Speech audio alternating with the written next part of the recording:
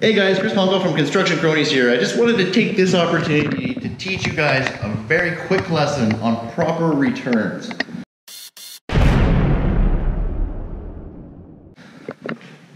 When we're drywalling, some walls you need to cap, right? So this is like returns. This is what's called returns. Caps like this, right? Up top here for corner bead. Most closets have returns like so. Windows in commercial, a lot of them will have returns. You can see this one here is actual window frame, so not in this case, but if you want to see my video on commercial returns, I'll link that right here for you. The first thing to learn about proper returns is when you're drywalling, you don't want the drywall to come past the framing. See, like here? I'm going to end up trimming this back before I put the actual return on. So you want to stop it, like a quarter bead is best when you leave a 1/4 inch on either side for the mud, the bead to go on properly, right? So I'm going to trim this right now with the router, and then we're going to measure the distance.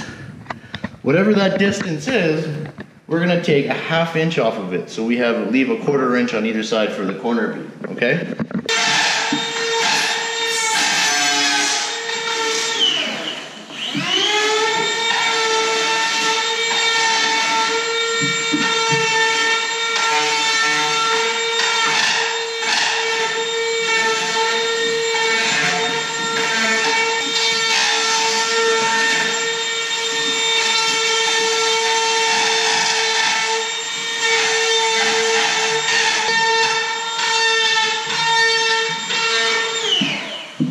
Yeah, always rasp your corners too. Your edges if you need to, right?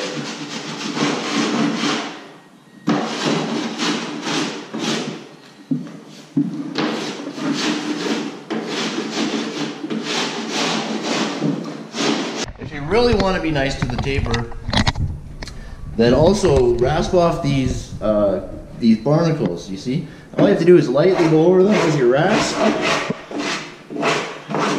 and they'll come right off.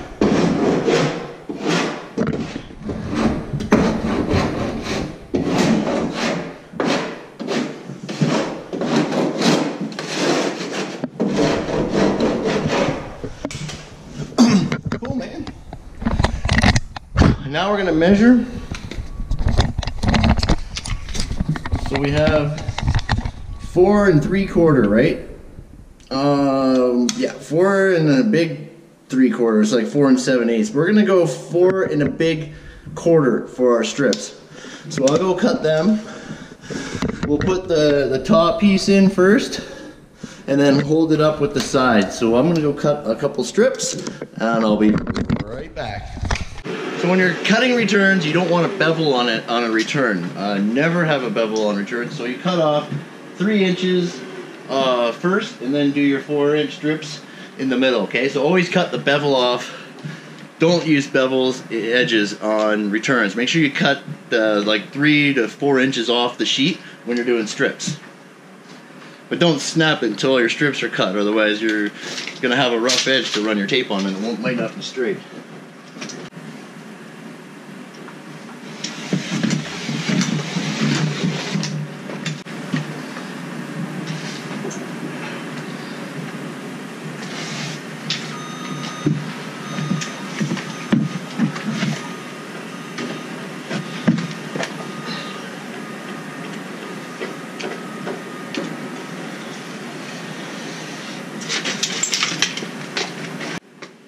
Another important trick when you're doing returns, or really cutting anything out of drywall, when you snap the board, before you break it off, rasp the 2 edges together, because between the 2 you'll get the best line.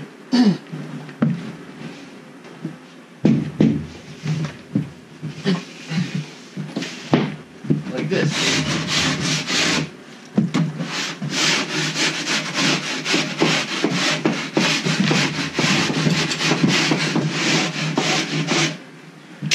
And the top one is just throwing away, like we're just throwing it away so we can push it off.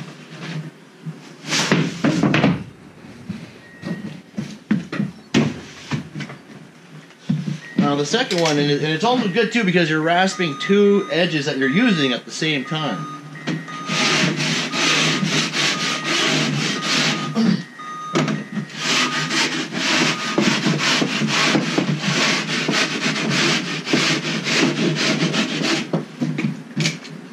This time, just cut it back, okay?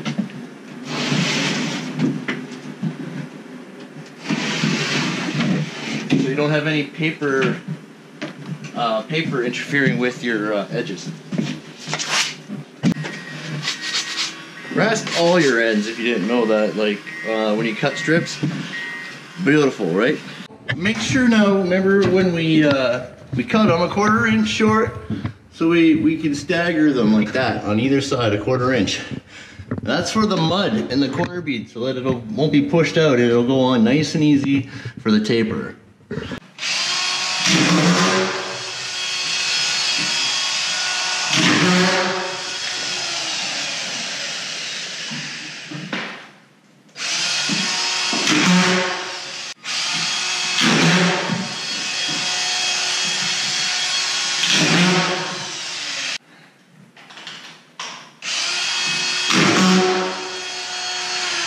And we're done. Depending on how big of a return it is, one screw in the middle is usually good. As you can see, we left a nice edge for the taper. It's all cleaned up. And it's beautiful. And that's it, guys. And so if you want to learn more about drywalling and steel stud, then consider subscribing to my channel. I upload regularly, and soon I'll be back to live streaming, so you guys want to be subscribed for that. YouTube thinks you might like this video right here, so give it a watch, and I'll see you guys on the next one. Bye for now.